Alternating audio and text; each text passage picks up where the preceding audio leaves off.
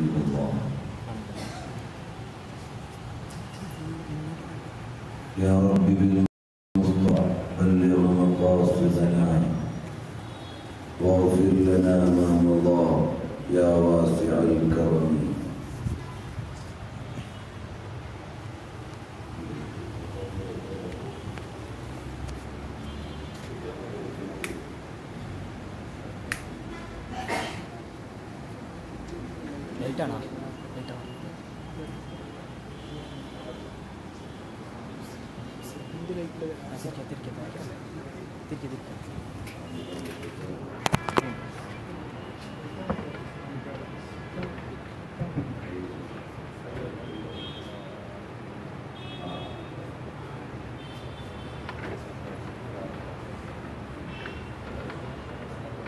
സർവ്വധനരായ പണ്ഡിതന്മാരെ,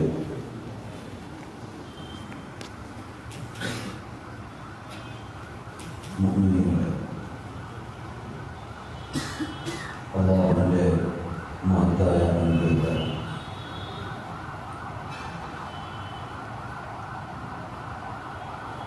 അല്ലാഹുവിന്റെ ദീനിന്റെ കാര്യങ്ങൾ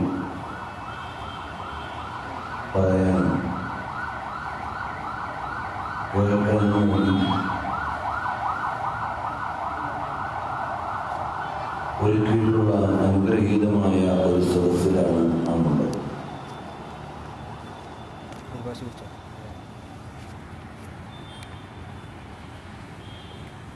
ബാംഗ്ലൂരിലെ സുന്നത്ത് ജമാഅത്തിന്റെ നേതൃത്വത്തിൽ പ്രവർത്തിക്കുന്ന ഉസ്താദുമാരും കർണാടക സ്റ്റേറ്റ് പ്രസിഡന്റും ബഹുമാനപ്പെട്ട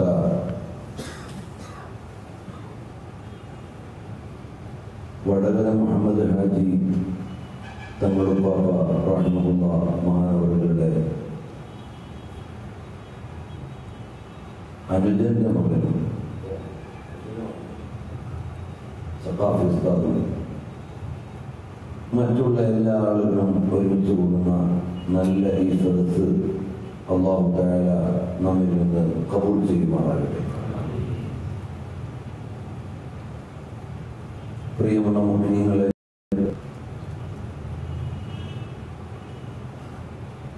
വളരെ പവിത്രതയുള്ള മുഹറം മാസത്തിൽ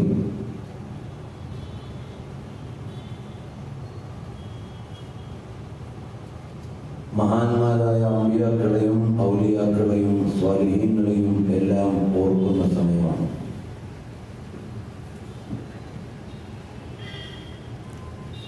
വളരെ വിശാലമായ ഒരു അവതരണത്തിലേക്ക് പോകാൻ ഇപ്പോൾ സമയം അനുവദിക്കുന്നില്ല.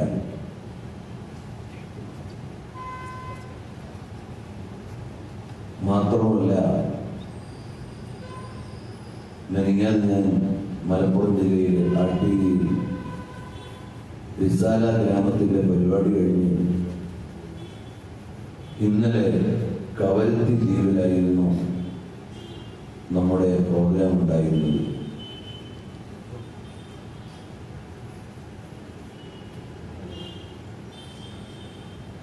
ഒരു ദ്വീപിലെത്തി അവിടുന്ന്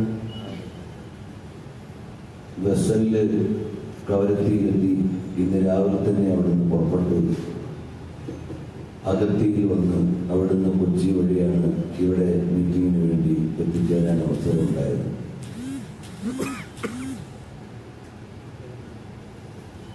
അവ കടൽക്കാറ്റൊക്കെ കൊണ്ടതിൻ്റെ ഒരു ബുദ്ധിമുട്ട് പറയുന്നിടത്ത് ചിലപ്പോൾ ഉണ്ടാവും.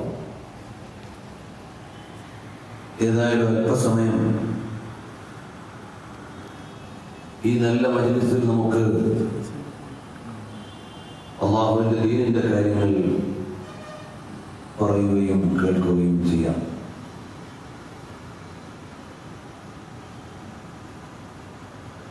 അല്ലാഹു സുബ്ഹാനഹു വ തആല ആദരിച്ച അമ്പിയാക്കളുടെയും ഔലിയാക്കളുടെയും സ്വാലിഹീങ്ങളുടെയും ഒക്കെ ഒരുപാട് ചരിത്രങ്ങൾ അയവിറക്കിക്കൊണ്ടാണ് മുഹറം നമ്മിലേക്ക് വന്നത്. അതിൻ്റെ ചരിത്രപരമായ വിശാലതകളിലേക്ക് ഇപ്പോൾ ഞാൻ കടക്കുന്നില്ല.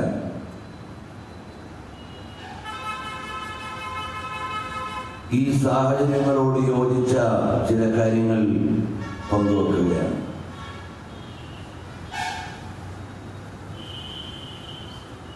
വിശ്വാസികളായ നമ്മൾ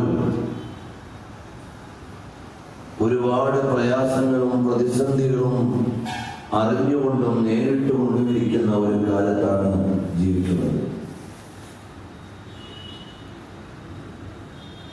നമ്മളിവിടെ സന്തോഷത്തോടെ ഒരുമിച്ച് കൂടുമ്പോൾ നമ്മുടെ സഹോദരങ്ങൾ ഉടുതുണിക്ക് മറുതുണിയില്ലാതെ അടിസ്ഥാന ആവശ്യങ്ങൾ പോലും നിറവേറ്റാൻ കഴിയാതെ വിവിധങ്ങളായ ലോകരാജ്യങ്ങളുടെ കവാടങ്ങളിലും അഭയാർത്ഥി ക്യാമ്പുകളിലുമായി കഴിഞ്ഞുകൂടുകയാണ്.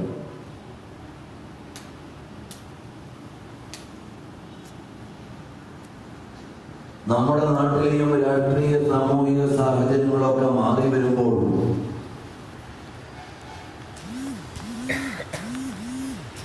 എന്തൊക്കെയാണ് സംഭവിക്കുക എന്ന് നമുക്കും പറയാൻ കഴിയില്ല.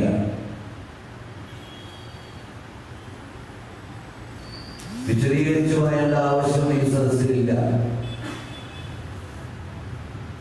എന്നാൽ ഏത് കാലത്തെയും മുഅ്മിനീങ്ങൾക്ക് ഈ പ്രയാസങ്ങളിൽ നിന്നെല്ലാം മറികടന്ന് ജയിക്കാനുള്ള ഒരു മാർഗം അതെന്താണ്? നബി സല്ലല്ലാഹു അലൈഹി വസല്ലം തങ്ങൾ പഠിപ്പിച്ചു, അവസാന നാൾ അടുക്കുമ്പോൾ പാചകം ചെയ്ത് തളികയിൽ വെച്ച മാംസം സുപ്രയ്ക്ക് ചുറ്റും ഇരിക്കുന്ന ആളുകൾ പറിച്ചെടുക്കും പോലെ ഈ സമുദായത്തെ ആളുകൾ പങ്കുവെച്ചെടുത്തുകൊണ്ടിരിക്കും. അപ്പോൾ സ്വഹാബത്തിന്റെ ഒരു ചോദ്യമുണ്ടായി, അന്ന് നമ്മൾ അംഗബലം കുറഞ്ഞവരായിരിക്കുമോ നബിയെ? ആള് കുറഞ്ഞു പോകുന്നത് കൊണ്ടാണോ അന്ന് അങ്ങനെ സംഭവിക്കുക? നബി സല്ലല്ലാഹു അലൈഹി വസല്ലം പറഞ്ഞു, അല്ല, അന്ന് ഒരുപാട് ആളുകൾ ഉണ്ടാവും. പിന്നെ എന്താണ് അങ്ങനെയൊക്കെ വരാനുള്ള കാരണം? നബി സല്ലല്ലാഹു അലൈഹി വസല്ലം പറഞ്ഞു, രണ്ട് കാരണങ്ങളാണ്. ഒന്ന് ഹുബ്ബുദ്ദുനിയ, ദുനിയാവിനോടുള്ള സ്നേഹമാണ്. രണ്ടാമത്തേത് വകറാഹിയത്തുൽ മൗത്ത്, മരണത്തോടുള്ള അനിഷ്ടമാണ്. ഈ രണ്ട് കാരണങ്ങൾ ഈ ഉമ്മത്തിൽ വരുന്നതിനാലാണ് ഒരുപാട് പരീക്ഷണങ്ങളുടെയും ത്യാഗങ്ങളുടെയും അധ്യായത്തിലൂടെ ഈ ഉമ്മത്തിന് കടന്നു പോകേണ്ടി വരിക. ഇവിടെ ഒന്നാമത്തെ ഒരു കാര്യം നാം ഓരോരുത്തരും ശ്രദ്ധയിൽ കൊണ്ടുവരേണ്ടതാണ്. ഭൗതികമായ മോഹങ്ങളുടെയും സ്വപ്നങ്ങളുടെയും ആവശ്യങ്ങളുടെയും മുന്നിൽ ആത്മീയവും പാരത്രികവുമായ ആലോചനകൾ നമ്മൾ അന്യവൽക്കരിച്ചുകൊണ്ടിരിക്കുകയാണ്. അഥവാ ദുനിയാവിലുള്ള കൊട്ടാരമാണ് യഥാർത്ഥ ജീവിത കേന്ദ്രം, ഇതിനപ്പുറത്തൊരു പരലോകമുണ്ട്, വിചാരണയുണ്ട് എന്നുള്ള എല്ലാ ആലോചനകളും മാറ്റിവെച്ച് താൽക്കാലികമായ സന്തോഷങ്ങളിലേക്ക് നമ്മൾ മാറുകയാണ്. അതുകൊണ്ട് ഒന്നാമതായി എനിക്ക് എന്നോടും നിങ്ങളോടും പറയാനുള്ളത്, നമ്മൾ നല്ല തഖ്വയുള്ളവരാകണം. അല്ലാഹുവിനെ കുറിച്ചുള്ള വിചാരങ്ങളാണ് എപ്പോഴും നമ്മളെ നിയന്ത്രിക്കേണ്ടത്. നല്ല മുത്തഖീങ്ങളായി ജീവിക്കണം. ഈമാനികമായ വിചാരം നമുക്ക് വേണം. അപ്പോൾ മാത്രമാണ് നമുക്ക് ജയിക്കാനാവുക. നമ്മുടെ ഏത് മേഖലയിലും അല്ലാഹു തആല നമ്മളെ കാണുന്നുണ്ട്, അറിയുന്നുണ്ട്. അവന്റെ നിരീക്ഷണത്തിന്റെ വലയത്തിൽ നിന്ന് പോകാൻ നമുക്ക് സാധ്യമല്ല എന്ന ഒരു ചിന്ത എന്നെയും നിങ്ങളെയും നിയന്ത്രിക്കേണ്ടതുണ്ട്. മഹാനായ സയ്യിദുനാ ഉബൈദ് ബിൻ ഉമൈർ റളിയല്ലാഹു അൻഹുവിനെ നിങ്ങൾ കേട്ടിട്ടുണ്ടാവും. നമ്മൾ ഓരോ അവസരത്തിലും അല്ലാഹുവിനെ ആലോചിക്കുകയും അറിയുകയും ചെയ്യുന്ന നല്ല ദാസന്മാരാവണം. താൽക്കാലികമായ താല്പര്യങ്ങളുടെ അടിമകളാകുമ്പോഴാണ് പരാജയം നമ്മുടെ കൂടെ വരുന്നത്. മക്കയിൽ നല്ല സുന്ദരിയായ ഒരു സ്ത്രീ ഉണ്ടായിരുന്നു. ആ സ്ത്രീ ഭർത്താവിനോട് ചോദിച്ചു, അല്ല, എന്നെ കണ്ടാൽ എന്റെ സൗന്ദര്യത്തിൽ വീണുപോകാത്ത ആരെയെങ്കിലും നിങ്ങൾക്കറിയാമോ? എന്റെ സൗന്ദര്യത്തിൽ വീണുപോകാത്ത ആരെയെങ്കിലും നിങ്ങൾക്കറിയുമോ? ഉടനെ ഭർത്താവ് പറഞ്ഞു, എനിക്ക് ഒരാളെ അറിയാം. കഅബാലയത്തിന്റെ ചാരത്ത് മസ്ജിദുൽ ഹറമിൽ ആരാധനയിൽ കഴിയുന്ന ഉബൈദ് ബിൻ ഉമൈർ എന്നൊരാളുണ്ട്. അദ്ദേഹം നിന്റെ സൗന്ദര്യത്തിൽ വീണുപോകില്ല. ഉടനെ ആ ഭാര്യ ചോദിച്ചു, അല്ല, എനിക്ക് അദ്ദേഹത്തെ ഒന്ന് പരീക്ഷിക്കാൻ ഒരവസരം തരുമോ? ഞാൻ എന്റെ സൗന്ദര്യവുമായി അയാളെ ഒന്ന് സമീപിക്കാൻ ഒരവസരം തരുമോ എന്ന് ഭർത്താവിനോട് ചോദിച്ചു. ഭർത്താവ് പറഞ്ഞു, അതേ, നിനക്ക് ഞാൻ അവസരം തന്നിരിക്കുകയാണ്. അങ്ങനെ ഒരു ഭർത്താവ് പറയണമെങ്കിൽ എത്രമാത്രം ആത്മവിശ്വാസം ഉണ്ടാവണം. ഏതായാലും ഈ സ്ത്രീ മസ്ജിദുൽ ഹറാമിലേക്ക് നല്ല മുഖമക്കരയിട്ട് പൂർണ്ണമായ ഒരു സ്വാലിഹത്തിന്റെ വേഷത്തിൽ ഈ സ്ത്രീ മസ്ജിദുൽ ഹറാമിലേക്ക് ചെല്ലുന്നു. മഹാനായ ഉബൈദ് ബിൻ ഉമൈർ റളിയല്ലാഹു അൻഹുവിന്റെ അടുക്കൽ വന്നു. അവിടെ ഇബ്നുൽ ജൗസി എഴുതുന്നത് കാണാം, കൽ മുസ്തഫിയതി, ഫത്വ നേടാൻ വരുന്നവരുടെ രീതിയിലാണ് ആ പെണ്ണ് വരുന്നത്. കാരണം സാധാരണയിൽ ആലിമീങ്ങളുടെ അടുക്കൽ വന്ന് മതവിധികൾ അറിയാറുണ്ട്. നബി സല്ലല്ലാഹു അലൈഹി വസല്ലം തങ്ങൾ മദീനയിൽ ഉണ്ടായിരുന്ന കാലത്ത്, ജീവിച്ചിരുന്ന കാലത്ത് നബി സല്ലല്ലാഹു അലൈഹി വസല്ലം തങ്ങൾ എല്ലാ കാര്യത്തിലും അന്തിമ തീരുമാനം പറയേണ്ട നേതാവാണല്ലോ.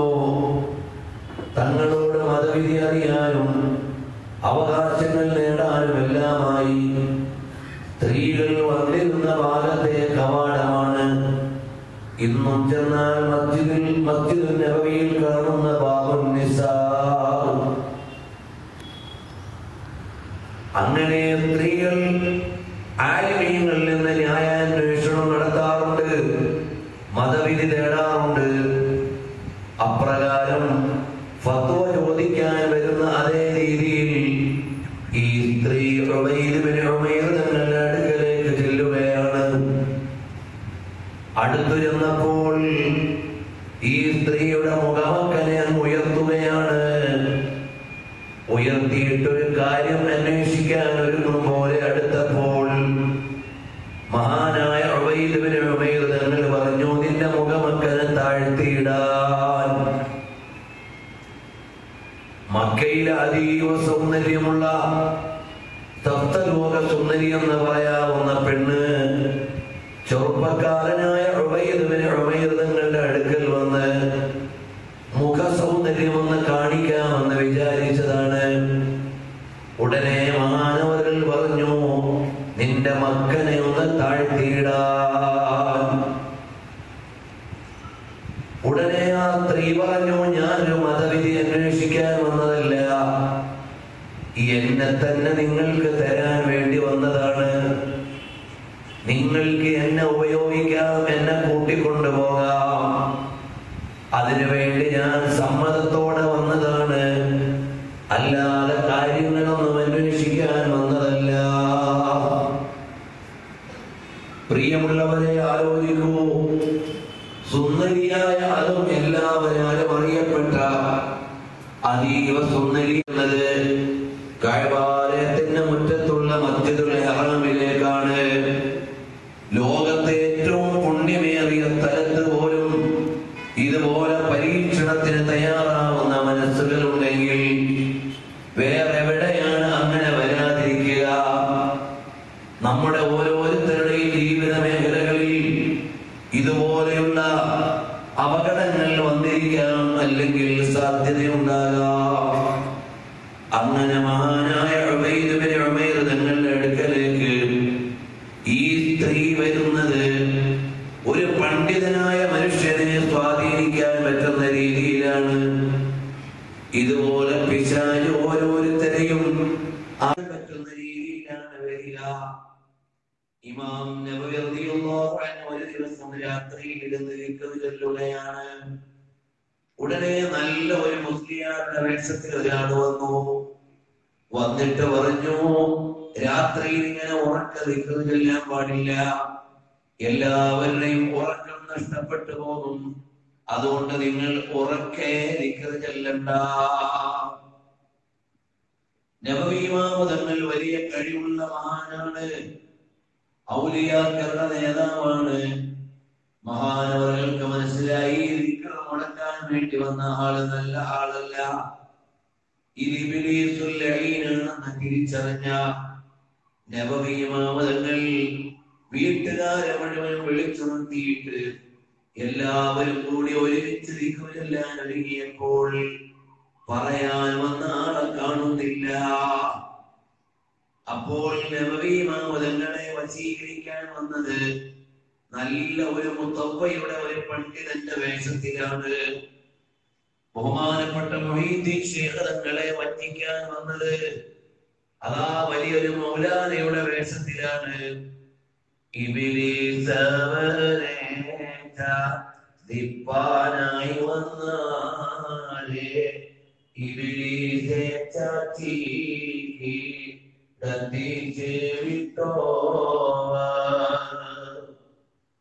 എന്ന മഹാനായ മുഹീദ്ദീൻ ശൈഖ് റളിയല്ലാഹു അൻഹുവിനെ കുറിച്ച് പറഞ്ഞത് അതാ നമ്മൾ മുഹീദ്ദീന്മാരിൽ കേൾക്കാറില്ലേ? ഈ രൂപത്തിൽ ഓരോരുത്തരെയും വഞ്ചിക്കാൻ അവരവരുടെ പ്രവർത്തന മേഖലയ്ക്കനുസരിച്ചാണ് പിശാച് വരിക. കച്ചവടം ചെയ്യുന്ന ആളുകളെ അനാവശ്യമായ ചില ചെയിൻ ബിസിനസ്സുകളിലൂടെ ആയിരിക്കും വന്ന് വഞ്ചിക്കുക. ബിസിനസ് മേഖലയിലുള്ളവരെ ചിലപ്പോൾ പലിശയുടെ സ്വഭാവത്തിലായിരിക്കും പിശാച് സ്വാധീനിക്കുക. ചിലപ്പോൾ അമിതമായ ലാഭം അടുപ്പിക്കാൻ വേണ്ടിയുള്ള ചിന്തയായിരിക്കാം, ചിലപ്പോൾ പൂഴ്ത്തി വെക്കാനുള്ള ആലോചനയായിരിക്കാം, ചിലപ്പോൾ കരിഞ്ചന്ത നടത്താനുള്ള ചിന്തയായിരിക്കാം. അങ്ങനെ ഏതെല്ലാം വഴിയിലാണ് വരിക എന്നറിയില്ല. ഏതായാലും ശരി, മഹാനായ ഉബൈദ് ബിൻ ഉമൈർ റളിയല്ലാഹു അൻഹുവിനോട് ഈ പെണ്ണ് പറയുകയാണ്, ഞാൻ ഇവിടെ വന്നത് നിങ്ങൾക്ക് എന്റെ ശരീരം തരാൻ വേണ്ടിയാണ്, അല്ലാതെ ഒരു ഫത്വ നേടാൻ വന്നതല്ല, ഒരു മതവിധി അന്വേഷിക്കാൻ വന്നതല്ല എന്നങ്ങ് മഹാനായ ഉബൈദ് തങ്ങളോട് പറയുമ്പോൾ, പ്രിയമുള്ളവരെ, മഹാനായ ഉബൈദ് ബിൻ ഉമൈർ തങ്ങൾ പറയുകയാണ്, അല്ല, എന്റെ റൂം ഇവിടെ നിന്ന് ഒരു വാക്കിംഗ് ഡിസ്റ്റൻസ് മാത്രമേ ഉള്ളൂ, നമുക്ക് അവിടേക്ക് പോകാം എന്നാണോ ഉബൈദ് തങ്ങൾ പറഞ്ഞത്? അല്ല, എനിക്ക് നിന്നെ വേണം, നമുക്ക് ഒരുമിച്ച് ആരും കാണാത്ത സ്ഥലത്ത് പോകാം എന്നാണോ ഉബൈദ് തങ്ങൾ പറഞ്ഞത്? അല്ല, മഹാനായ ഉബൈദ് ബിൻ ഉമൈർ തങ്ങൾ പറയുകയാണ്, അല്ല മോളെ, നീ ഇപ്പോൾ ഇവിടെ സംസാരിച്ചു കൊണ്ടിരിക്കുമ്പോ മലക്ക് അസ്റായീൽ അലൈഹിസ്സലാം നിന്നെ പിടിക്കാൻ വേണ്ടി വരുന്നുവെങ്കിൽ നീ ആവശ്യപ്പെട്ട കാര്യം ഞാൻ നിറവേറ്റി തരണോളേ. ഉടനെ ആ സ്ത്രീ പറഞ്ഞു, അല്ലാഹുമ്മ ലാ, പടച്ചോനെ വേണ്ട വേണ്ട വേണ്ട വേണ്ട. മഹാനായ ഉബൈദ് തങ്ങൾ ആ സ്ത്രീയിൽ മരണ വിചാരങ്ങൾ നൽകുകയാണ്, പരലോക വിചാരങ്ങൾ നൽകുകയാണ്. അങ്ങനെ പരലോകത്തിന്റെ ഓരോ ഘട്ടങ്ങളും മഹാനവറുകൾ പറഞ്ഞു. അപ്പോഴെല്ലാം ആ സ്ത്രീ പറയുകയാണ്, അല്ലാഹുമ്മ ലാ, അല്ലാഹുമ്മ ലാ, പടച്ചവനെ വേണ്ട വേണ്ട വേണ്ട വേണ്ട എന്ന് പറയുകയാണ്. പ്രിയമുള്ളവരെ, എന്റെയും നിങ്ങളുടെയും ജീവിതത്തിലേക്ക് വരേണ്ട ഒരു ചിന്തയാണ്, ഏത് സ്വകാര്യതയിലും അല്ലാഹു സുബ്ഹാനഹു വ തആല നമ്മളെ വീക്ഷിക്കുന്നുണ്ട്. ഇന്ന റബ്ബക ലബിൽ മിർസാദ്. അല്ലാഹുവിന്റെ നിരീക്ഷണത്തിൽ നിന്ന് പുറത്തു പോകാൻ ഒരാൾക്കും സാധ്യമല്ല. സ്വകാര്യമായി കൈവെള്ളയിൽ വെച്ച് മൊബൈലിലൂടെ സിനിമ കാണുമ്പോഴും അല്ലാഹു അറിയുന്നുണ്ട്. അനാവശ്യമായ ചാറ്റ് ചെയ്യുമ്പോഴും അല്ലാഹു അറിയുന്നുണ്ട്. അന്യപെണ്ണിനോട് വാട്സപ്പിൽ കമന്റ് ചെയ്യുമ്പോഴും ഖാലിഖായ റബ്ബിന്റെ നിരീക്ഷണത്തിൽ നിന്ന് പുറത്തല്ല. കച്ചവട സ്ഥാപനത്തിലേക്ക് വരുന്ന അന്യപെണ്ണിനോട് അപകടകരമായി ചിന്തിക്കുകയോ നോക്കുകയോ ഇടപെടുകയോ ചെയ്താൽ, അങ്ങനെ ഏതേത് മേഖലയിലായാലും എല്ലാ അരമനകളുടെയും അകത്തടങ്ങളെ വ്യക്തമായി അറിയുന്ന സർവാധികാരിയാണ് റബ്ബുൽ ആലമീൻ. വലാ യുദ്രികുൽ അബ്സാർ വഹുവ യുദ്രികുൽ അബ്സാർ. അല്ലാഹുവിനെ നമുക്ക് കാണാൻ പറ്റില്ല, പക്ഷേ അല്ലാഹു സുബ്ഹാനഹു വ തആല നമ്മുടെ നോട്ടവും നമ്മുടെ കേൾവിയും നമ്മുടെ കാഴ്ചയും എല്ലാം അല്ലാഹു തആല അറിയുന്നുണ്ട്. അങ്ങനെ സർവദാ നിരീക്ഷിച്ചുകൊണ്ടിരിക്കുന്ന റബ്ബിന്റെ അടിമകളാണ് നമ്മൾ. ഈ ഒരു ആലോചന നമ്മളിൽ നിന്ന് മാറിപ്പോകാൻ പാടില്ല. അതുപോലെ പ്രിയമുള്ളവരെ, പൊടുന്നനെയുള്ള മരണങ്ങൾ അധികരിച്ച കാലമാണ്. എപ്പോഴാണ് മരണം നമ്മളെ ഒന്ന് വിളിക്കുക എന്നറിയില്ല. അല്ലാഹുവിന്റെ വിളിക്ക് എപ്പോഴാണ് ഞാനും നിങ്ങളും ഉത്തരം ചെയ്യേണ്ടതെന്നറിയില്ല. ഇന്നലെ ഞാൻ ലക്ഷദ്വീപിലെ കവരത്തിയിൽ ഇതുപോലെ വയത് പറഞ്ഞുകൊണ്ടിരിക്കുമ്പോഴാണ് അതാ സംഘാടകരിൽപ്പെട്ട ഒരു സഖാഫി ഒരു കുറിപ്പ് കൊണ്ട് തരുന്നത്. വാരിസ് സഖാഫിയുടെ അപകട മരണത്തെ കുറിച്ചുള്ള കുറിപ്പാണ്. അതാ ഒരു ചെറുപ്പക്കാരൻ ഒരുപാട് മോഹനമായ സ്വപ്നങ്ങളോടെ ജീവിക്കുന്ന ഒരു കാലത്ത് ദീനിന്റെ ഖിദ്മത്തിനായി കഴിയുമ്പോ അല്ലാഹുവിന്റെ വിളിയെന്ന് വരികയാണ്. അപകടത്തിലെന്ന് യാത്രയാവുകയാണ്. അല്ലാഹുവേ, അദ്ദേഹത്തിന്റെ പരലോകം നീ സ്വർഗമാക്കണേ അല്ലാഹ്. വിയോഗത്തിൽ വിഷമിക്കുന്ന കുടുംബാദികൾക്ക് മനസ്സമാധാനം നൽകണേ അല്ലാഹ്. അതുപോലെ ഞങ്ങളിൽ നിന്ന് വിട പറഞ്ഞു പോയ ഒരുപാട് ആളുകളുണ്ട്, ചെറുപ്പക്കാരുണ്ട്, ചെറുപ്പക്കാരികളുണ്ട്. എത്രയോ ആളുകൾ ഞങ്ങളുടെ ബന്ധത്തിൽ കുടുംബത്തിൽ നിന്ന് പൊടുന്നനെ മരണപ്പെട്ടു പോയവരുണ്ട്. കഴിഞ്ഞ ദിവസം ഞാൻ മലപ്പുറം ജില്ലയിൽ പോയപ്പോൾ തിരൂരിൽ ദമാമിൽ മിഷ്കാത്ത് സുന്നി സെന്ററിന്റെ പ്രവർത്തനങ്ങളുടെ അമരത്തുള്ള യൂസുഫ് മുസ്ലിയാരുടെ വീട്ടിൽ പോയി. എന്തിനാണെന്നറിയുമോ? അദ്ദേഹത്തിന്റെ 17 വയസ്സുള്ള മകൾ ഹാദിയൊക്കെ പഠിച്ചുകൊണ്ടിരിക്കുന്ന മോളാണ്. ഈ കഴിഞ്ഞ മുഹറം 10 നോമ്പിന് നിയ്യത്ത് ചെയ്ത് യാതൊരു ആരോഗ്യ പ്രശ്നങ്ങളുമില്ലാതെ രാവിലെ മുതൽ വീട്ടിലുണ്ട്. അന്ന് ക്ലാസ്സുള്ള ദിവസമല്ല. ളുഹറിന് അല്പം മുമ്പുള്ള സമയമെത്തിയപ്പോൾ ആ പെൺകുട്ടി ബോധരഹിതയായി വീഴുകയാണ്.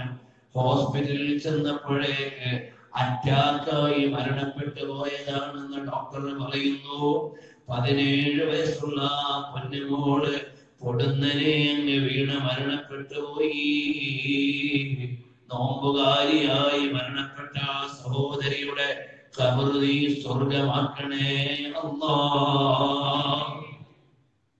ഇതുപോലെ എത്രയെത്ര മരണങ്ങളാണ്, എത്രയെത്ര വിയോഗങ്ങളാണ്.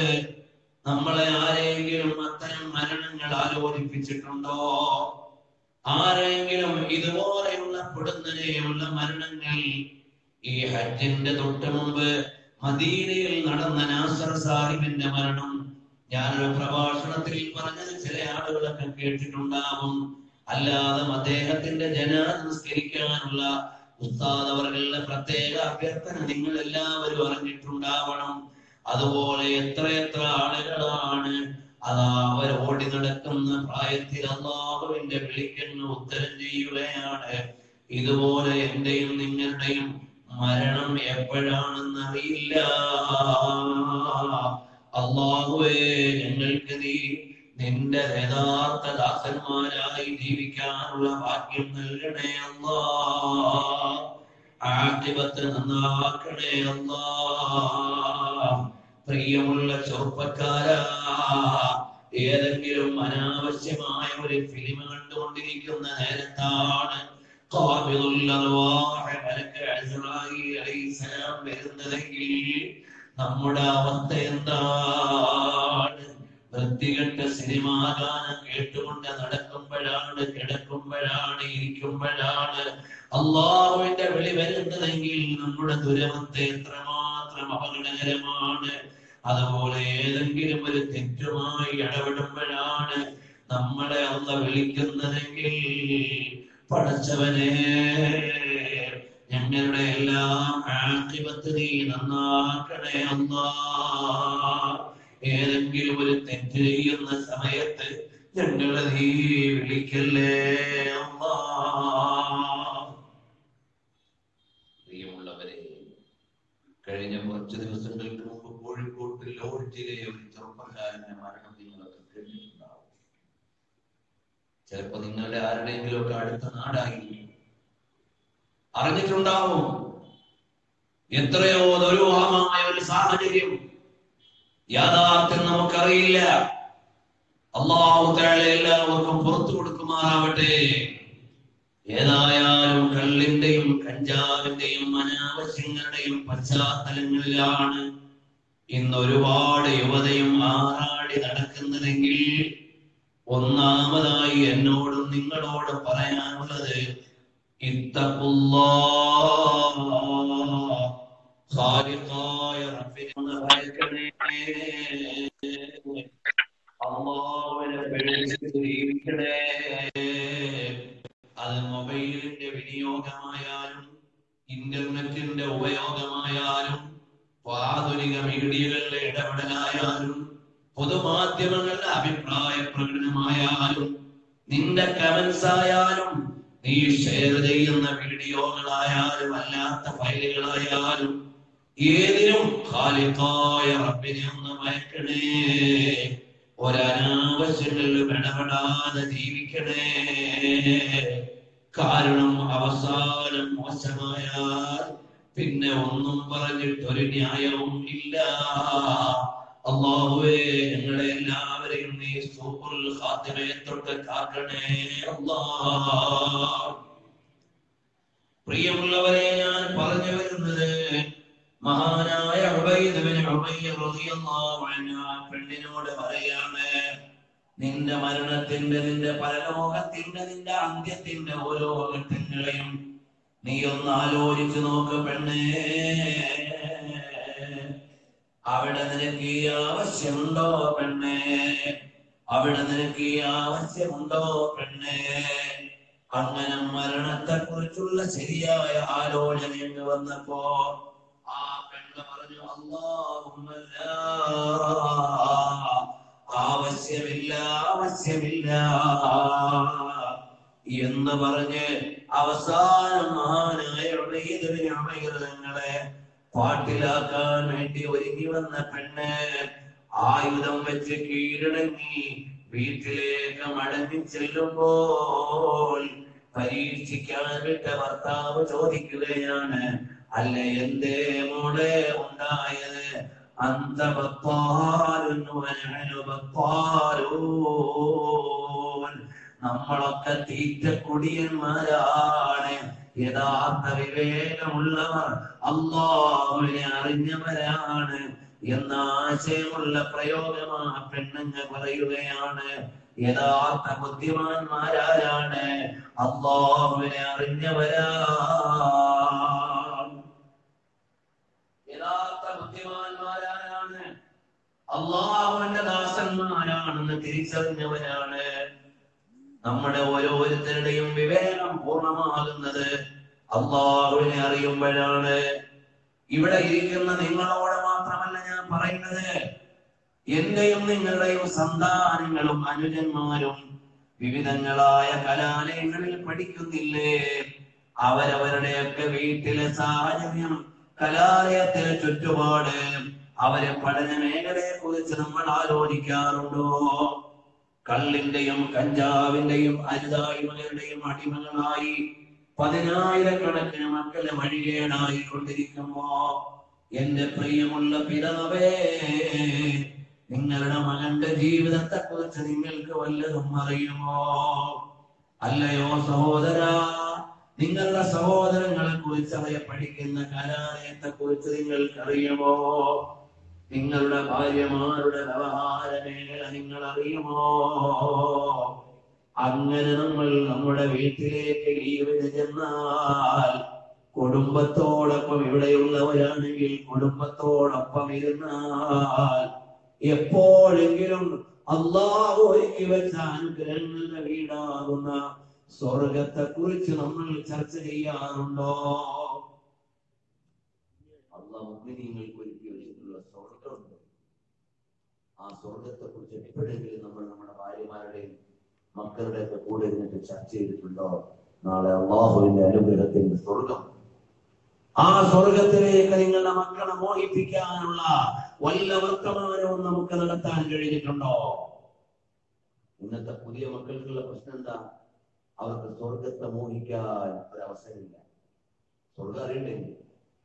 അവർ മനസ്സിലാക്കിയിരിക്കുന്നത് എങ്ങനെയെങ്കിലും ഇവിടെ ബാംഗ്ലൂരിൽ നല്ല ഒരു ഫ്ലാറ്റ് വേണം, നാട്ടിൽ നല്ല ഒരു വീട് വേണം, നല്ല ചീർപ്പാർന്ന ഒരു വാഹനം വേണം, നല്ല വരുമാനമുള്ള ജോലി വേണം. ഭൗതികമായ സ്വപ്നങ്ങളെ നമ്മുടെ മക്കളുടെ മനസ്സിലുണ്ടാക്കിയെന്നല്ലാതെ നാളത്തെ സ്വർഗത്തെ കുറിച്ചൊരു മോഹം കൊടുക്കാൻ നമുക്ക് സാധിച്ചിട്ടുണ്ടോ? സ്വഹാബത്തിനോട് നടത്തിയ ദഅവത്ത് എങ്ങനെയാണ്? നാളത്തെ സ്വർഗങ്ങളെ കാണിച്ചു കൊടുക്കുക. അതുകൊണ്ടാണ് സ്വർഗം കൊണ്ട് മുന്നറിയിപ്പ് ലഭിച്ച മഹാന്മാരും മഹതികളോടും 10 പേരോട് മാത്രമല്ല നബിതങ്ങൾ സ്വർഗം കൊണ്ട് സുവിശേഷം പറഞ്ഞത്. സ്വർഗം കൊണ്ട് സുവിശേഷം അറിയിക്കപ്പെട്ട പ്രധാനികളായ 10 പേരെ നമ്മൾ അറിയുന്നതേ ഉള്ളൂ. വേറെയും പല ആളുകളോട് നബിതങ്ങൾ സ്വർഗം കൊണ്ട് സുവിശേഷം അറിയിച്ചിട്ടുണ്ട്. അൽ മുബശ്ശറാത്തു ബിൽ ജന്ന, സ്വർഗം കൊണ്ട് മുന്നറിയിപ്പ് ലഭിച്ച മഹതികളുണ്ട്. സ്വർഗം കൊണ്ട് മുന്നറിയിപ്പ് ലഭിച്ച 10 പേർക്ക് പുറമെയുള്ള വേറെയും സ്വഹാബികളുണ്ട്. അവരോടെല്ലാം നബി സല്ലല്ലാഹു അലൈഹി വസല്ലം തങ്ങൾ സ്വർഗം കൊണ്ട് അറിയിപ്പ് നൽകി. ബിലാൽ റളിയല്ലാഹു അൻഹുവിനോട് ചോദിച്ചു, അല്ലയോ ബിലാൽ, നിങ്ങൾക്ക് സ്വർഗത്തിൽ ആ മാളിക കിട്ടാനുള്ള കാരണം എന്താ? ബിലാൽ തങ്ങൾ പറഞ്ഞു, ഞാൻ ഓർമ്മയില്ലാതെ വാങ്ങിക്കൊടുത്തിട്ടില്ല. അല്ലയോ അബൂ ഹുറൈറ, നിങ്ങളുടെ സ്വർഗത്തിലെ മാളിക ഞാൻ കണ്ടു, നിങ്ങൾ എന്തോ ഒരു സൽക്കർമ്മമാണ് അതിൽ ചെയ്തത്. നിങ്ങളെ ഞാൻ എപ്പോഴും എടുത്താൽ 2 റക്അത്ത് നിസ്കരിക്കുമായിരുന്നു. ഈ 2 പേരും സ്വർഗം കൊണ്ട് സുവിശേഷം ലഭിച്ച 10 പേരുടെ ലിസ്റ്റിലുള്ളവരല്ല. അപ്പോൾ ഉമർ റളിയല്ലാഹു അൻഹുവിനോട് ഞങ്ങൾ പറയുകയാണ്, യാ ഉമർ, അല്ലയോ ഉമർ ബിൻ ഖത്താബ്, സ്വർഗത്തിൽ നിങ്ങളുടെ മാളിക ഞാൻ കണ്ടു. ആ മാളികയൊന്ന് കണ്ടപ്പോൾ ഒന്ന് കയറണമെന്ന് മോഹമുണ്ടായിരുന്നു. فذكرت غيرتك يا عمر, അപ്പോഴാണ് ഉമറേ നിങ്ങളുടെ കടിച്ച സ്വഭാവം എനിക്ക് ഓർമ്മ വന്നത്. കാരണം വീട്ടുകാരനോട് സമ്മതമില്ലാതെ വീട്ടിലെന്ത് എന്തിനെ കടന്നു എന്ന് ചോദിക്കാൻ ഒരു ന്യായമുണ്ടല്ലോ. അങ്ങനെ നിങ്ങളുടെ കടിച്ച സ്വഭാവം ഓർത്തത് കൊണ്ട് ഞാൻ കടന്നില്ല ഉമറേ.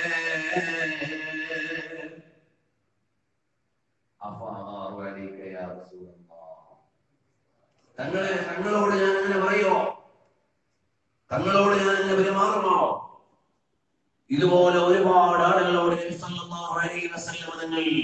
സ്വർഗത്തെ കാണിച്ചുകൊണ്ടാണ് സംസാരിക്കുന്നത്. പാദയാത്രയുടെ പഴുതിൽ ഒതുവെടുക്കാൻ വെള്ളമെടുത്ത് കൊടുത്ത സ്വഹാബിയോട് പറഞ്ഞു, സല്ലി യാ റബീഅ, എന്താ വേണ്ടത് ചോദിച്ചു റബീഅയെ. ഉടനെ റബീഅ റളിയല്ലാഹു അൻഹു പറഞ്ഞു, അസ്അലുക മുറാഫഖതക ഫിൽ ജന്ന, സ്വർഗ്ഗത്തിൽ തങ്ങളുടെ കൂടെ എനിക്ക് വരാനാണ്. അവ ഗൈറ ദാലിക യാ റബീഅ, വേറൊന്നും വേണ്ടേ? തങ്ങളെ അത് തന്നെ മതി, എനിക്ക് വേറൊന്നും വേണ്ട. എന്നാൽ നിങ്ങളുടെ ഫയൽ ഓഫീസിൽ കൊടുത്തിട്ട് പോയിക്കോ, കാര്യം റെഡിയാണ്.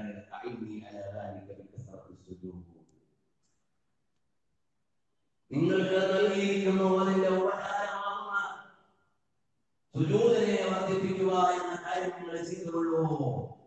നിങ്ങൾക്കത് തന്നിരിക്കുന്നു എന്ന് നബി സല്ലല്ലാഹു അലൈഹി വസല്ലം തങ്ങൾ പറയുന്നു. അതുകൊണ്ട് തന്നെ സ്വഹാബത്തിന്റെ ആലോചന മുഴുവനും അങ്ങനെയാണ്. ഒരു സ്വഹാബി വന്നിട്ട് പറയുന്നു, യാ റസൂലല്ലാഹ്, ഹബീബായ നബിയേ,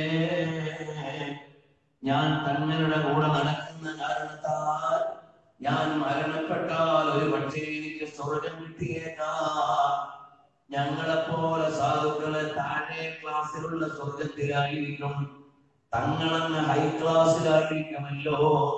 അപ്പൊ സ്വർഗത്തിൽ തങ്ങളുടെ അടുത്ത് വരാൻ കഴിയൂല എന്ന വേദനയുണ്ട് നബിയേ. ഉടനെ അല്ലാഹു തആല വിശേഷം അറിയിക്കുകയാണ്, ഉലൈക മഅല്ലദീന അൻഅമ അല്ലാഹു അലൈഹിം മിനൻ നബിയ്യീന വസ്സദ്ദീഖീൻ വശുഹദാ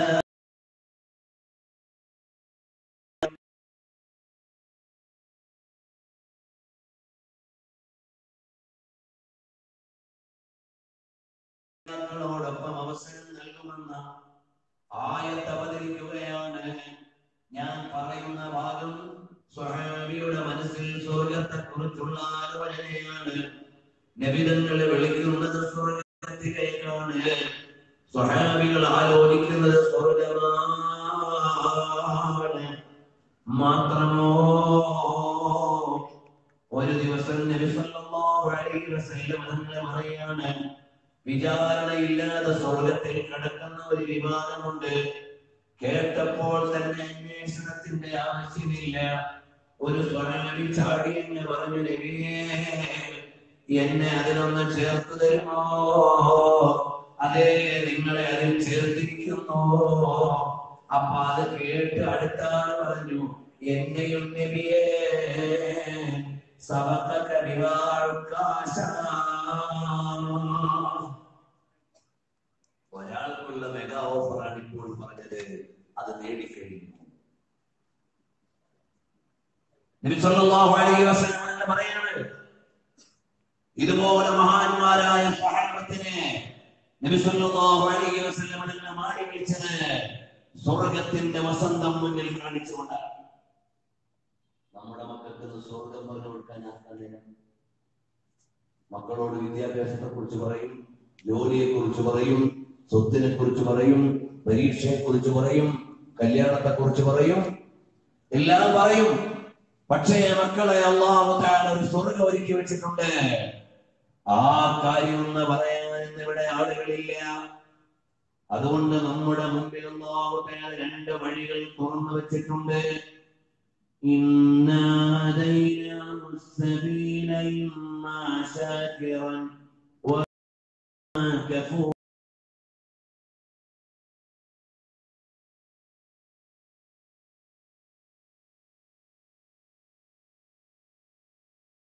തന്നിട്ടുണ്ട്. അതിൽ നിങ്ങൾ കടന്നില്ലെങ്കിൽ നരകമാണ്. അതുകൊണ്ട് ഒരുപാട് അനുഗ്രഹങ്ങൾ നിങ്ങൾക്ക് അല്ലാഹു ചെയ്തു തന്നില്ലേ? വേണമെങ്കിൽ നിങ്ങൾക്ക് റബ്ബിന് നന്ദി ചെയ്യുന്ന നല്ല അടിമയാകാം, അല്ലെങ്കിൽ സത്യനിഷേധിയാകാം.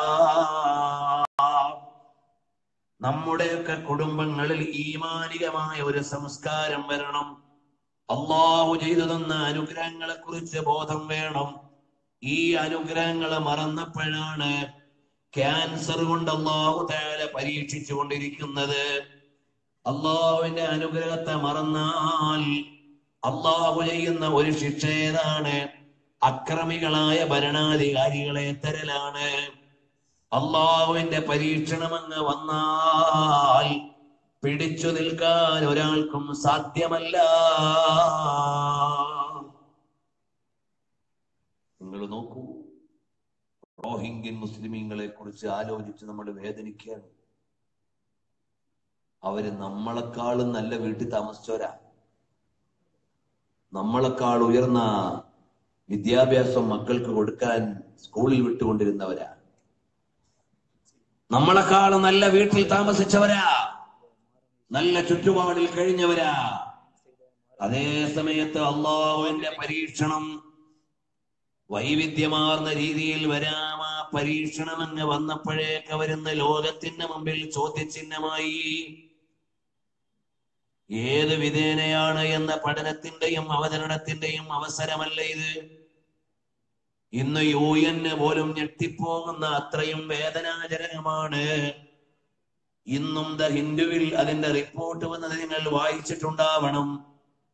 കൃത്യമായ ഒരു ഡേറ്റയും ഒരു വിവരവും പോലും ലഭിക്കാതെ ആർക്കും എത്തിപ്പെടാൻ പറ്റാത്ത ദുർഘടമായ അവസ്ഥയിലേക്ക് അവിടെയുള്ള ജനങ്ങൾ എത്തിച്ചേരുമ്പോ മോനെ ഇന്നഹദൈനാഹുസ്സബീല ഇമ്മാ ശാകിറൻ വഇമ്മാ കഫൂറാ. നിങ്ങൾക്ക് നേർമാർഗം അല്ലാഹു തആല കാണിച്ചു തന്നിട്ടുണ്ട്. വേണമെങ്കിൽ നിനക്ക് നന്ദിയുള്ള അടിമയാകാം, അല്ലെങ്കിൽ അല്ലാഹുവിന്റെ നിയമങ്ങളെ മറന്നുകൊണ്ട് ഇഷ്ടമുള്ളതെല്ലാം കണ്ട് ഇഷ്ടമുള്ളതെല്ലാം കേട്ട് ആടിപ്പാടി ഓടിച്ചാടി നിനക്ക് നടക്കാം. പക്ഷേ പോകല്ലേ, അടുത്ത ആയത്ത് കൂടി ഒന്ന് കേൾക്കണേ. ഇന്നാ അഅ്തദ്നാ ലിൽ കാഫിരീന സലാസില വഅഗ്ലാലാ വസഈറാ. അല്ലാഹുവിനെ നിഷേധിച്ചുകൊണ്ട്, അവന്റെ കൽപ്പനകളെ നിരാകരിച്ചുകൊണ്ട് സത്യനിഷേധികളായി ജീവിച്ചാൽ അവർക്ക് വേണ്ടി അല്ലാഹു തആല ഒരുക്കി വെച്ചിരിക്കുന്നത് സലാസില വഅഗ്ലാല, വിലങ്ങുകളും ചങ്ങലകളുമാണ്. കുടുക്ക് ചങ്ങലകളും വിലങ്ങുകളുമാണ്. വസഈറാ, കത്തിജ്വലിക്കുന്ന നരകമാണ്. പറ്റുമോ മോനെ ആ നരകത്തെ നിനക്ക് സഹിക്കാൻ പറ്റുമോ? അല്ലാഹു നമ്മളെ കാത്തുരക്ഷിക്കട്ടെ. അല്ലാഹു നമ്മളെ കാത്തുരക്ഷിക്കട്ടെ. പ്രിയമുള്ള മുഅ്മിനീങ്ങളെ, അറിയണം, ഇങ്ങനെ അല്ലാഹുവിന്റെ പരീക്ഷണങ്ങളുടെ തീച്ചൂളയിൽ ജനങ്ങളെ കഴിയുമ്പോ ലോകത്ത് തന്നെ ഒരുപാട് ദൃഷ്ടാന്തങ്ങളുള്ളപ്പോ എന്റെ ഈമാനുള്ള ജനങ്ങളോട് പറയാണ്, ലോകത്തിന്റെ ഒരു ഭാഗത്ത് യുദ്ധത്തിന്റെ കെടുതിയാണ്, മറുഭാഗത്ത് ദാരിദ്ര്യത്തിന്റെ വാർത്തയാണ്, വേറൊരു ഭാഗത്ത് അഗ്നി പരീക്ഷകളുടെ വർത്തമാനങ്ങളാണ്.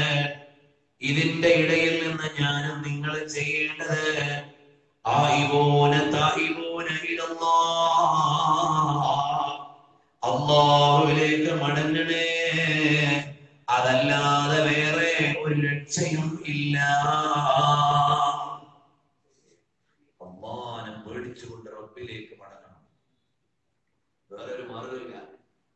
നമ്മൾ ദുആ ചെയ്തിട്ടെങ്കിലും ആ റോഹിംഗ്യക്കാർക്ക് എന്തെങ്കിലും കിട്ടണമെങ്കിൽ നമ്മൾ ഈമാനുള്ളവരാണ്. നമ്മൾ ഇവിടെയും എവിടെയും രക്ഷപ്പെടണമെങ്കിൽ അടിസ്ഥാനപരമായി ഈമാൻ വേണം. ഈമാനില്ലാതെ വന്നാൽ യാതൊരു രക്ഷയുമില്ല. അല്ലാഹു സുബ്ഹാനഹു വ തആല നരകത്തിന്റെ ശിക്ഷ മാത്രം പറഞ്ഞുകൊണ്ട് നിങ്ങൾ ഭയപ്പെടുത്തുകയില്ല. അള്ളാഹുവിനെ അനുസരിക്കുന്ന ആളുകൾക്ക് ഖാലിഖായ റബ്ബ് സുബ്ഹാനഹു വ തആല ഒരുക്കി വെച്ചിരിക്കുന്ന മനോഹരമായ പറുദീസയുണ്ട്. അതും നിങ്ങൾക്ക് വേണ്ടി അല്ലാഹു തആല നൽകിയതാണ്.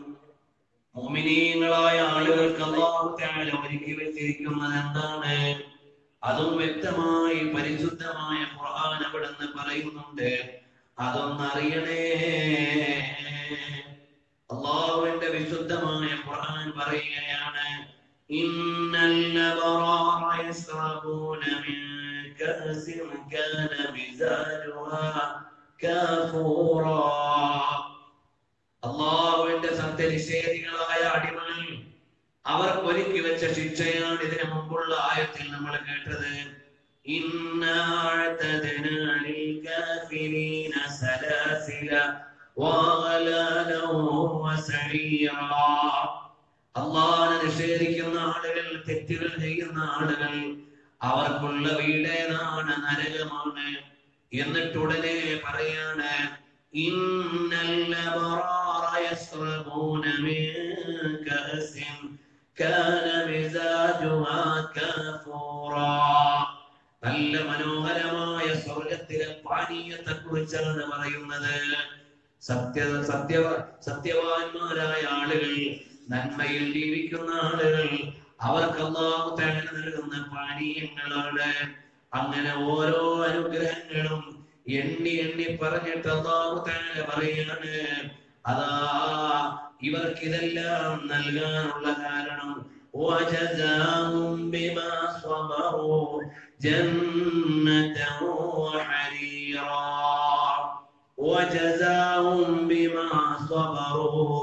അവർക്ക് അല്ലാഹു തആല സ്വർഗ്ഗം നൽകിയത്, അതിലെ ഉദ്യാനങ്ങൾ നൽകിയത്, അതിലെ ആരാമങ്ങൾ നൽകിയത്, അതിലെ സപ്രപഞ്ചങ്ങൾ നൽകിയത്, അതിലെ ഇരിപ്പിടങ്ങൾ നൽകിയത്, എല്ലാം കാരണം എന്താണ്? അവരെ ക്ഷമിച്ച കാരണത്താലാണ്. തെറ്റിൽ നിന്ന് വിട്ടു നിൽക്കാനുള്ള ക്ഷമയാണ്, പരീക്ഷണങ്ങളിൽ സഹിക്കാനുള്ള ക്ഷമയാണ്. ഈ ക്ഷമയുടെ കാരണമായിട്ടാണ് അല്ലാഹു തആല വജസാഹും ബിമാ സബറു ജന്നതൻ വഹരീറാ. ഉദ്യാനങ്ങളും പട്ടുടയാടകളും എല്ലാം നൽകാൻ കാരണം എന്താണ്? അല്ലാഹുവിന്റെ മാർഗത്തിലുള്ള സഹനമാണ്, ക്ഷമയാണ്. അതുകൊണ്ട് പ്രിയമുള്ള മുഅ്മിനീങ്ങളെ, എന്റെയും നിങ്ങളുടെയും ജീവിതം നന്മയിലേക്ക് മാറി വരണം. നമ്മുടെ ഓരോരുത്തരുടെയും മൊബൈൽ ഉപയോഗങ്ങളെ കുറിച്ച് നമ്മൾ ആലോചിക്കണം. ഇന്ന് രാവിലെ മുതൽ ഇതേ സമയം വരെ വാട്സപ്പിൽ ഒരു 50 മെസ്സേജെങ്കിലും ചെക്ക് ചെയ്യാത്ത ചെറുപ്പക്കാർ വളരെ കുറവായിരിക്കും. എന്നാലേ ഒരു 2 മിനിറ്റ് ഉപയോഗിച്ചിട്ട് അല്ലാഹുവിന്റെ ഖുർആനിൽ നിന്ന് ഒരു പേജ് ഓതി എത്ര പേര് സാധിച്ചു? അല്ലാഹുവിന്റെ ഖുർആനിൽ നിന്ന്, മുസ്ഹഫിൽ നിന്ന് ഒരു പേജ് ഓതാൻ സാധാരണ ഖുർആൻ ഓതുന്ന ആളാണെങ്കിൽ ഒരു മിനിറ്റ് മതി. 2 മിനിറ്റ് പതുക്കെ ഓതുന്ന ആളാണെങ്കിൽ 20 പേജാണല്ലോ ഓരേണ്ടത്. 20 മിനിറ്റ് കൊണ്ട് ഒരു ജുസ് തീരും സാധാരണ. ഇനിയല്ല അരമണിക്കൂർ വേണമെന്ന് വെച്ചോ, 1.5 മിനിറ്റോ 2 മിനിറ്റോ ഉപയോഗിച്ചാൽ അല്ലാഹുവിന്റെ ഖുർആനിൽ നിന്ന് ഒരു പുറം ഓതാമായിരുന്നു. ഈ കൂട്ടത്തിൽ എത്ര ആളുകൾക്കാണ് അതിന് കഴിഞ്ഞത്? അല്ലാഹുവിന്റെ കലാമൊന്ന് തുറന്നു നോക്കാൻ, ഒന്ന് പാരായണം ചെയ്യാൻ ഇന്ന് നേരം കിട്ടിയോ യുവാവേ? ഈ സദസ്സിൽ വെച്ചൊരു പ്രതിജ്ഞ ചെയ്യണേ. ഞാൻ നിങ്ങളോട് കൈവക്കാൻ പറയുന്നില്ല, എഴുന്നേറ്റ് നിന്ന് സമ്മതം പറയാൻ പറയുന്നില്ല. നിങ്ങൾ ഓരോരുത്തരും മനസ്സിലൊന്ന് തീരുമാനിക്കണേ, എനിക്ക് ഖുർആൻ ഓതാത്ത ഒരു ദിവസവും ഉണ്ടാവില്ല എന്നൊന്ന് തീരുമാനിച്ചുകൂടെ യുവാവേ? രാവിലെ തന്നെ അള്ളാഹുവിന്റെ കലാമെന്ന് ഒരു പേജ് ഓതൂ. അല്ലാഹുവിന്റെ കാവലാണ്. വേറെ മാർഗമില്ല. വേറെ മാർഗമില്ല. അല്ലാഹുവിന്റെ സഹായമല്ലാതെ വേറെ ഒരു സഹായം കിട്ടാനില്ല. നമ്മൾ വിചാരിക്കും ഇന്നുള്ള പത്രാസും ജാടയൊക്കെ കാണുമ്പോ അല്ലാഹു സുബ്ഹാനഹു വ തആല അവന്റെ സഹായമൊന്നും ആവശ്യമില്ല, എല്ലാം നമ്മുടെ വെടിക്കൊണ്ടാണ് നടക്കുന്നത് എന്ന് ചിലപ്പോൾ ചിന്തിക്കുന്ന ആളുകളുണ്ടാവും. അങ്ങനെ കഴിഞ്ഞു പോയ ഒരുപാട് ആളുകളുണ്ട്. ഏകാധിപതികളും ഛത്രാധിപതികളുമായ ഒരുപാട് ആളുകൾ കഴിഞ്ഞുപോയി. അവര് വിചാരിച്ചു എന്റെ വെടിക്കൊണ്ടാണ് ഇതെല്ലാം നടക്കുന്നത്. എന്നാൽ അല്ലാഹു സുബ്ഹാനഹു വ തആല ലോകത്തുള്ള അഹങ്കാരികൾക്കും ലോകത്തുള്ള ധിക്കാരികൾക്കുമെല്ലാം മറുപടി നൽകുകയാണ്. അതാ ഖുർആൻ പറയുകയാണ്, ഇന്ന ഖാറൂന കാന മിൻ ഖൗമി മൂസ ഫബഗാ അലൈഹിം വആതൈനാഹു മിനൽ ഖുനൂദി മാ ഇന്ന മഫാത്തിഹഹു ലതനൂഉ ബിൽ ഉസ്ബതി ഉലിൽ ഖുവ്വ ഇദ് ഖാല ലഹു ഖൗമുഹു ലാ തഫ്റഹ് ഇന്നല്ലാഹ ലാ യുഹിബ്ബുൽ ഫരിഹീൻ. ഖാറൂൻ അവന്റെ ജാടയുമായി നടന്നപ്പോ ഭൗതികതയിൽ നീ പ്രമത്തനായി പോകണ്ട എന്ന് പറയാൻ ആളുകൾ ഉണ്ടായപ്പോൾ അത് ഉൾക്കൊള്ളാൻ അവർക്ക് കഴിഞ്ഞില്ല. وَابْتَغِ فِيمَا آتَاكَ اللَّهُ الدَّارَ الْآخِرَةَ وَلَا تَنْسَ نَصِيبَكَ مِنَ الدُّنْيَا وَأَحْسِنْ كَمَا أَحْسَنَ اللَّهُ إِلَيْكَ ولا تبغي الفساد في الأرض إن الله لا يحب المسرفين. അല്ലാഹു സുബ്ഹാനഹു വ തആല ദൂതന്മാരെയും അഹങ്കാരികളെയും അല്ലാഹു തആല ഇഷ്ടപ്പെടുന്നില്ല. അതുകൊണ്ട് നാളത്തേക്കുള്ള പ്രതിഫലങ്ങൾ നീ പ്രതീക്ഷിക്കുവിൻ. ദുനിയാവിലുള്ള നിന്റെ വിഹിതം, നിന്റെ കാലം, നിന്റെ ചുരുങ്ങിയ ഇടമേ ഉള്ളൂ എന്നൊന്ന് നീ ആലോചിക്കണമെന്ന് പറഞ്ഞപ്പോൾ അന്ന് ഖാറൂനിന് കഴിഞ്ഞില്ല. മാത്രമാണോ, ഖാറൂൻ എന്ന് പറയുന്ന അഹങ്കാരി അവന്റെ ജാടയോടെ പുറത്തിറങ്ങിയപ്പോൾ ഭൗതിക മോഹികളായ ആളുകൾ പറഞ്ഞു അവൻ വലിയ ഭാഗ്യവാനാണ്. അത് ഖുർആൻ പറയാണ്, فخرج على قومه في زينته قال الذين يريدون الحياة الدنيا يا ليت لنا مثل ما أوتي قارون إنه لذو حظ عظيم. ഖാറൂനിനെ അടിച്ചു പൊളിച്ച് നടന്നപ്പോ ചില ആളുകൾ, ദുനിയാവിന്റെ മോഹികൾ പറഞ്ഞു, ഓ അവൻ എത്ര വലിയ ഭാഗ്യവാനാ, അവൻ എത്ര വലിയ സമ്പന്നനാ, അവൻ എത്ര വലിയ സൗഭാഗ്യവാനാ എന്നെല്ലാം പറഞ്ഞു. എന്നാൽ അങ്ങനെ അവൻ അഹങ്കാരം കാണിക്കുമ്പോൾ ഈമാനുള്ളവൻ എന്താ പറഞ്ഞത്? وقال الذين أوتوا العلم ويلكم ثواب الله خير ثواب الله خير لمن آمن وعمل صالحا ولا يلقاها إلا الصابرون. ഇൽമുള്ള ആളുകൾ പറഞ്ഞു, നാശം അല്ലാഹുവിന്റെ പ്രതിഫലമാണ് ഏറ്റവും ഉത്തമമായത്. അത് അല്ലാഹുവിൽ വിശ്വസിക്കുകയും സൽക്കർമ്മങ്ങൾ ചെയ്യുകയും ചെയ്തവർക്കാണ്. പക്ഷേ അത് കിട്ടണമെങ്കിൽ നിങ്ങളൽപ്പം ക്ഷമിക്കണം. ولا يلقاها إلا الصابرون. ക്ഷമിക്കുന്നവർക്ക് മാത്രമേ അല്ലാഹുവിന്റെ പ്രതിഫലം കിട്ടൂ. പെട്ടെന്ന് തന്നെ ഞങ്ങൾക്ക് എല്ലാം കിട്ടണമെന്ന് വിചാരിച്ചാൽ കിട്ടൂല. അങ്ങനെ മുഅ്മിനീങ്ങളെ ഖാറൂനിന്റെ ജാടയിൽ വീണില്ല. ഈ ദുനിയാവിനെ മഹബത്ത് വെച്ചവരവന്റെ ജാടയിൽ വീണു. കാലമൽപ്പം കഴിഞ്ഞപ്പോൾ അല്ലാഹുവിന്റെ തീരുമാനം വരികയാണ്. فخسفنا به وبداره الأرض فما كان له من فئة ينصرونه من دون الله وما كان من المنتصرين. അല്ലാഹു തആല ഖാറൂനെയും അവന്റെ കൊട്ടാരത്തെയും എല്ലാം ഭൂമിയിലേക്ക് ആഴ്ത്തിക്കളഞ്ഞപ്പോൾ അവനെ സഹായിക്കാൻ ആരും ഉണ്ടായില്ല. അല്ലാഹുവിന്റെ സഹായവും അവന് കിട്ടുകയില്ലല്ലോ. അഹങ്കാരിയായ അവനോട് ആവദിക്കുകയാണ്. അങ്ങനെ അവന് പരാജയപ്പെട്ടപ്പോൾ അതാ ഇന്നലെ അവനെ ഞാനും അവനെ പോലെ ആയിരുന്നെങ്കിൽ എന്ന് ചിന്തിച്ച ആളുകളും തൽക്കാലം ചുവട് മാറുകയാണ്. وأصبح الذين تمنوا مكانه بالأمس يقولون ويكأن الله يبسط الرزق لمن يشاء من عباده ويقدر لولا أن من الله علينا لخسف بنا وكأنه لا يفلح الكافرون. അപ്പോൾ അവരും അവനെതിരെയായി മാറി. അല്ലാഹുവിന്റെ ദാനമല്ലാതെ ദാനമില്ലെന്ന് അവർ പറഞ്ഞു. എന്നിട്ട് ഖുർആൻ നമ്മളോട് പറയാണ്,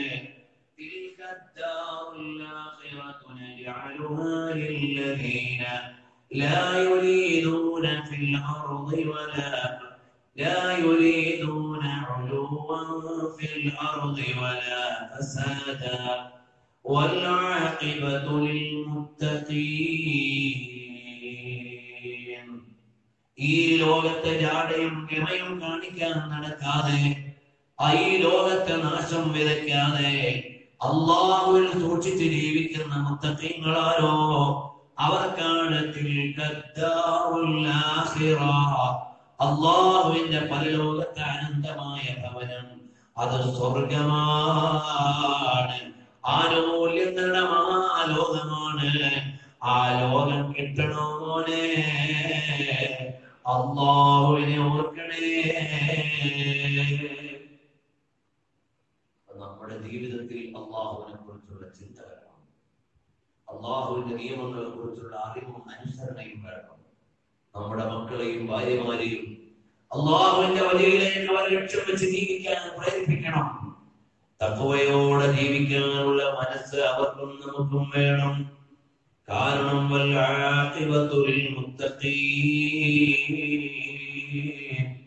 മുത്തഖീങ്ങൾക്ക് മാത്രമാണ് അവസാന വിജയം. അതുകൊണ്ട് എന്റെ പ്രിയമുള്ള കൂട്ടുകാരാ, നമ്മുടെ എല്ലാ മേഖലയിലും അല്ലാഹു എന്ത് പറഞ്ഞു, റസൂലുള്ളാഹി സ്വല്ലല്ലാഹു അലൈഹി വസല്ലം തങ്ങൾ എന്ത് പറഞ്ഞു, എനിക്ക് റബ്ബ് അനുവദിച്ചതേ എനിക്ക് ചെയ്യാൻ പാടുള്ളൂ എന്നൊരു ചിന്തയിലേക്ക് വരണേ മോനെ. സോഷ്യൽ മീഡിയയിലൂടെ ദൈവത്തെ ചോദ്യം ചെയ്യുന്ന നിരീശ്വരവാദികളുള്ള കാലമാണ്. പണ്ഡിതന്മാരെ ആക്ഷേപിക്കുന്ന ആളുകളുള്ള കാലമാണ്. മതനിയമങ്ങളെ കളിയാക്കി ട്രോളുകൾ വരുന്ന കാലമാണ്. എനിക്കും നിനക്കും അതിന്റെ പിന്നാലെ പോയി കളയാനുള്ള ആയുസ്സില്ല. ഇത് ചെറിയൊരു ജീവിതമാണ്. ഇതിൽ നിന്ന് നാളത്തേക്കുള്ള അമല് ചെയ്യണേ. ഹബീബായ നബിതങ്ങളെ അവിടുത്തെ ഇഷ്ടമുള്ള അടുത്തവർക്ക് മുഴുവനും നൽകിയത് ഇവിടുത്തെ കൊട്ടാരമല്ല, ഇവിടുത്തെ അധികാരമല്ല, ഇവിടുത്തെ രമ്യഹർമ്മങ്ങളല്ല, ഇവിടുത്തെ ചീറിപ്പാറുന്ന വാഹനങ്ങളല്ല, ഈ ദുനിയാവിലെ ജാടകളല്ല. തങ്ങൾക്ക് ഏറ്റവും കടമപ്പെട്ടവരെല്ലാം ശുഹദാക്കളാണ്. കണ്ടില്ലേ, അലിയ തങ്ങളുടെ നബിതങ്ങളുടെ മരുമകനാണ്, ഷഹീദല്ലേ. ഉസ്മാൻ ഇബ്നു അഫ്ഫാൻ തങ്ങള് മുത്തുനബിതങ്ങളുടെ ഒരു മകളെ കല്യാണം കഴിച്ച് ആ മകളെ വഫാത്തായപ്പോൾ അടുത്ത മകളെയും നബിതങ്ങളെ കല്യാണം കഴിച്ചു കൊടുത്ത ഇരട്ട വെളിച്ചത്തിന്റെ ഉടമയായ ഉസ്മാൻ ഇബ്നു അഫ്ഫാൻ റളിയല്ലാഹു അൻഹു ഷഹീദല്ലേ. ഉമർ ഇബ്നുൽ ഖത്താബ് തങ്ങള് മുത്തുനബി തങ്ങളുടെ പത്നിയായ ഹഫ്സ ബീവിയുടെ ഉപ്പയാണ്, അവിടുത്തെ വലങ്കയ്യാണ്, ഷഹീദായതല്ലേ. സിദ്ദീഖുൽ അക്ബർ തങ്ങള് മുത്തുനബി തങ്ങളുടെ ഒന്നാമത്തെ അനുയായിയാണ്.